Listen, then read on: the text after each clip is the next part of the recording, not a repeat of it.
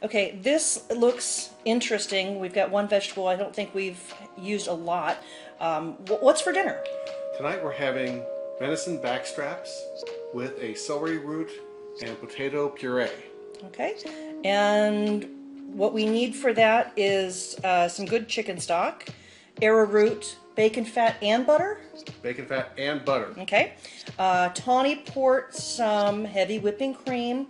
We've got a whole large shallot minced very, very finely, one russet potato which is peeled, and this huge thing which is a celery root, and we got this at Kroger's.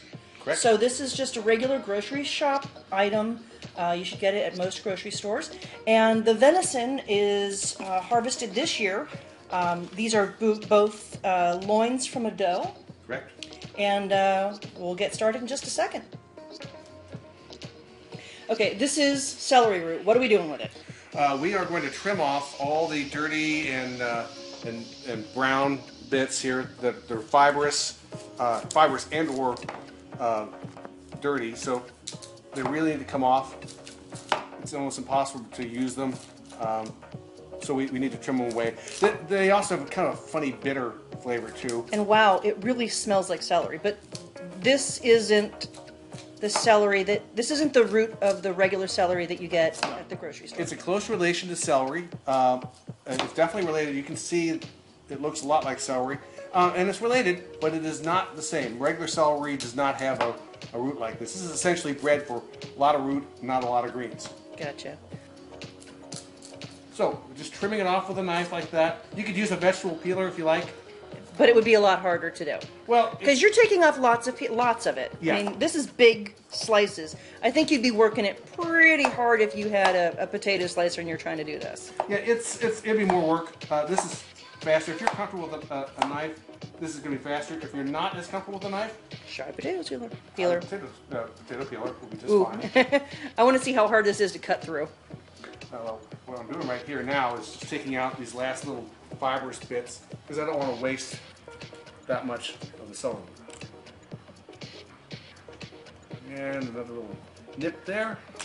So it's kind of like cleaning a potato and like getting the eyes out and just cleaning it up. Very, very similar. Okay, and what size cubes? 3/4 inch cubes, so we're going to be working with 3/4 inch slices. And then turn it and do the same thing going the other direction. It's just basically like making small cubes out of potato. Yep. Okay. Very similar. Great.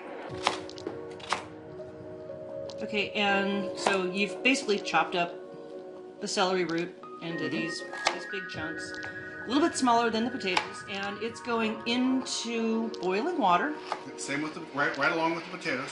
And you Salt just added, how much salt? Teaspoon of salt. Teaspoon of salt in. Quarter two of water. Okay, and that's just going to. We'll make sure there's enough water to cover. So it's not that imperative that you get the amount of water right. You just need to have enough to cover. Gotcha. So just once you've added in as much as you want, and this is a ratio of like how much celery root to potato. Tonight this is about 2 to 1 celery root to potato. I'm okay with 1 to 1. Gotcha. So this is basically low carb. Exactly. Low carb, high fiber. High fiber, paleo friendly. An amazing match with the venison. And that's just we're adding filtered water enough to cover. And then we're going to bring this back to a boil. You said about 20 minutes? Should be about 20 minutes, yeah. Okay, and we'll get the venison started.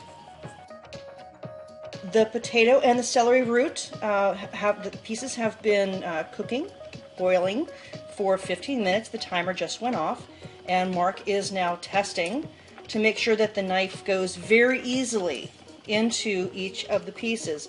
The celery root's close. It'll be there by the time we get ready to puree. Okay, and you told me just recently that it's really important that the celery root not be hard. It needs to be very tender because we're going to puree this after all. And if you have, pieces. I mean, we're trying to add fiber into our diet, and it's a wonderful thing. But if you're not cooking it as much as it possibly can be cooked, you're going to get something that you're not going to like so much. Now, as much as we're adding fiber to our diet, we're also adding bacon fat. Woohoo! This is about, what, a tablespoon of bacon fat? Roughly, yes. Okay. And this is in a pan that's already been heated up. And this is where we're going to start the venison. Now, again, at this point, we have already turned on the oven. We've preheated it to 300 because, as always, we're going to finish cooking up, and we're going to finish the meat in the oven, in the warm oven. Yes. So it can, and then we'll bring it out and let it rest for a little bit. Exactly, and at that point, we're going to then finish up the puree. But so. These are just peppered and salted. Nothing else, just salt and pepper, and that's it. And bacon hot pan and bacon fat. Medium hot. Okay. And now the potatoes can be drained.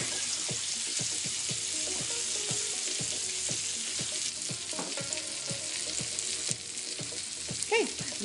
The venison is starting to cook on one side. That's awesome.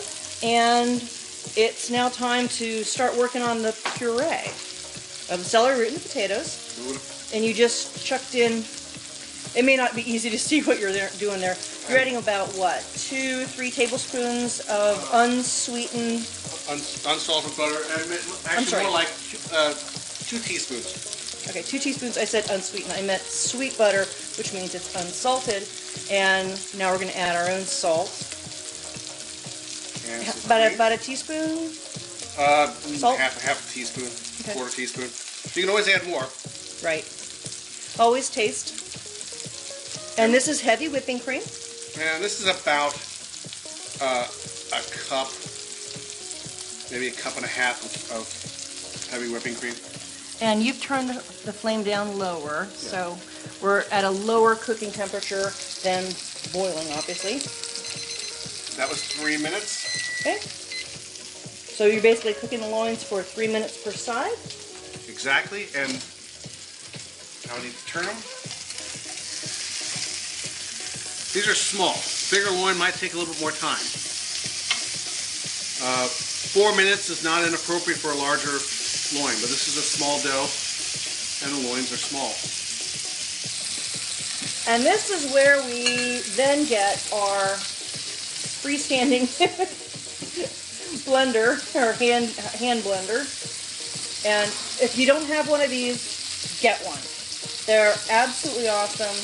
Amazing how many possible ways that you can use this guy.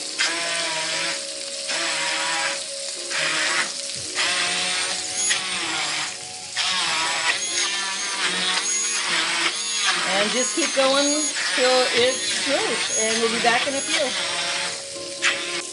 Okay, the venison loins have been cooking on 3 minutes, cooking on each side. Yep, 3 minutes exactly on each side.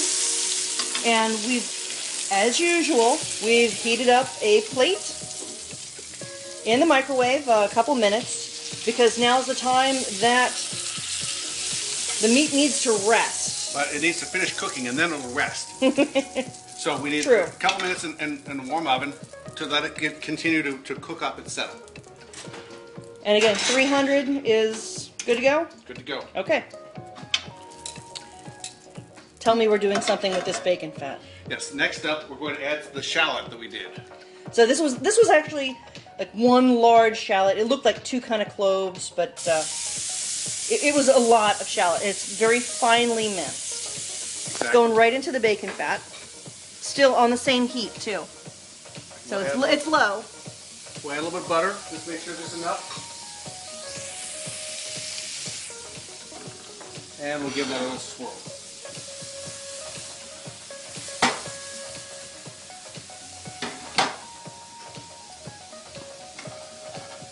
It looks like it's browning already, but it's just pulling up the fond. The fond, thank you. I couldn't think of that for a second. From the venison. So this has got to cook for 4 or 5 minutes. 4 or 5 minutes, okay. About medium heat. Let's finish up the puree here. We just add a little bit of salt and pepper, and a little more salt and maybe a little bit more pepper. And this was blended with a stick blender, and I just asked, I said, what consistency are you looking for? And you said? Consistent. Consistent consistency. Because realistically what you're looking for is no lumps.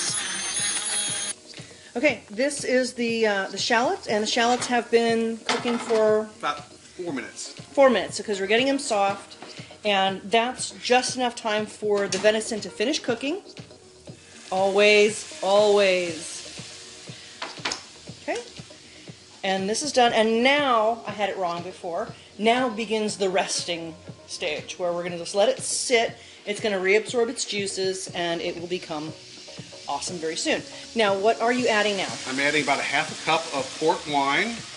Now, I asked this again, I asked this earlier, does the port wine, because everyone, when you start talking about wine, people get really freaked out about, you know, what should I use, what should I not use, should I use good stuff, should I use bad stuff? Cheap port. Cheap port. Now, the rule number one is never use anything in your cooking that you would not drink otherwise. This is true. However, most of the cheap ports are pretty well made. Yes, and so show me the bottle of port that we're using. Yeah, this is the port, and this is a $10 bottle of tawny port, and it works perfectly for this recipe. So sweet and venison go together magically. Yeah. Especially the type of berry sweet that you get from a good port. It should be your go-to if you're cooking much venison. You should always have some port around. You can always do a quick pan sauce with it. Okay, and we have the potato celery root mash is done. It's pureed. We put the lid on it, and at this point we're just keeping it warm on the burner on low, right next to it. Exactly. Okay. I'm adding some chicken stock here. Okay, this is like 2 cups of chicken stock. You adding all of that? No, I'll add some of it. Maybe another half a cup. And I'll probably add a little bit more too. But also, we're going to want to thicken this sauce a little bit. Yeah. Yeah. We want a lot of sauce, but we want it thick. So I'm going to add it to the arrowroot that we had out, and that's about a tablespoon and a half, 2 tablespoons of arrowroot. Now the chicken stock, it's not cold. It's cool. It was microwave. It's cool. So but it's not cold because arrowroot has a tendency to not really want to dissolve in cold. It'll do fine. Really? It'll do just fine. Okay. And we'll add this. We'll call this video I Stand Corrected. The key point here, though, is that you want to make a slurry with that. You don't want to add your arrowroot directly to the hot pan. Right, otherwise it'll get clumpy. Right, so always add it outside so it's not warm, it's not hot, it's not cold. It's room temperature. At this point, okay, room temperature. And that was how much arrowroot? About 1.5 tablespoons or so. Okay, and you're going to add it to... You're not going to add it right away. You're going to add it... After we've reduced this sauce by about half. I'm going to add a little bit more of that stock to this. So we're going to be close to 3/4 of a cup of stock in here. Show me the amount when you got left. So yeah, okay, there you go. So, and we don't need to be too fussy about that. We'll taste this. If it needs more port, we'll add a little more port.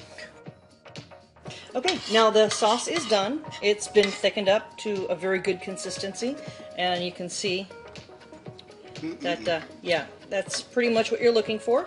And we've already plated up the potato and celery root mash, and it looks just like mashed potatoes. We just had a quick discussion saying we've got these like darker green plates, and frankly it would look so much more attractive if it was on darker green plates. But look at that venison. That is beautiful. You always want to serve your venison rare or medium rare. What do you say to people who say, oh, I don't like venison, it tastes gamey? Oh, you probably haven't had it done the right way.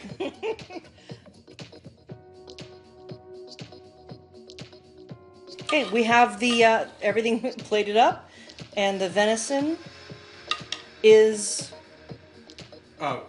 rare.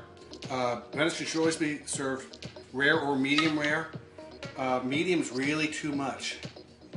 It's a delicate meat. Always serve it rare. If it's not delicate, something's wrong. Exactly. This is not a meat that should be gamey or strong. This is a very delicate. And the sauce, by the way, again, the consistency is absolutely lovely. This is... And we're going to be generous with the sauce because we want to be able to dip the celery root puree into the sauce. This is Thanksgiving. This is an awesome meal. Please try it. We're going to have the entire recipe on Mark's Hedonism on a Dime on Facebook page. Please stop by. Try it out. You are going to absolutely love this.